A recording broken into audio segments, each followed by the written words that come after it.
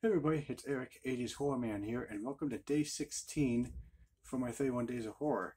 Today, I'll be doing a movie that was done in 2024, and this movie came in theaters earlier this year in theaters, and I was kind of on the fence if I wanted to see this movie in theaters, but after when the movie came out on Blu-ray, and after I watched it, I'm like kicking myself, and I'm like, I knew I should have gone to the theaters to go see this movie because this movie was actually really good and I definitely enjoyed this one.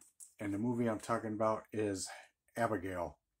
Now, Abigail is where you got a group of wannabe thieves who is hired by a mysterious fixer, and they want them to kidnap a 12-year-old girl from an underworld figure and hold her for ransom for one night for $50 million that they're requesting for.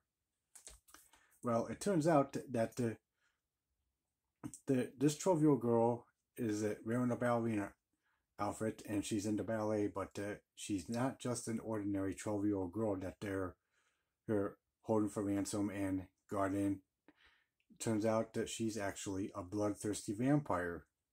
So now these thieves are trapped in this house with this 12-year-old ballerina vampire girl, and now they have to find a way to survive against this bloodthirsty vampire.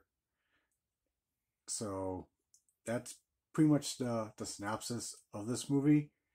And again, when I first watched this movie on Blu-ray, I was just like, man, this movie is just so good. I definitely enjoyed it, and this movie is definitely one of my favorite vampire movies because I got other favorite vampire movies, like the original Fright Night is my #1 favorite, Lost Boys is my second favorite, and I mean for other favorites there's also 30 Days of Night, John Carpenter's Vampires, and From Dusk Till Dawn. And after I watched this movie, I'm thinking, okay, this movie is definitely going to be one of my favorite vampire movies on that list. And I mean, also one of my other favorite vampire movies that's also on that list is Near Dark. So, I thought there was some good blood and good gore in this movie. And this movie was just fun, and I definitely enjoyed this one. If you have not seen Abigail, highly recommend checking it out.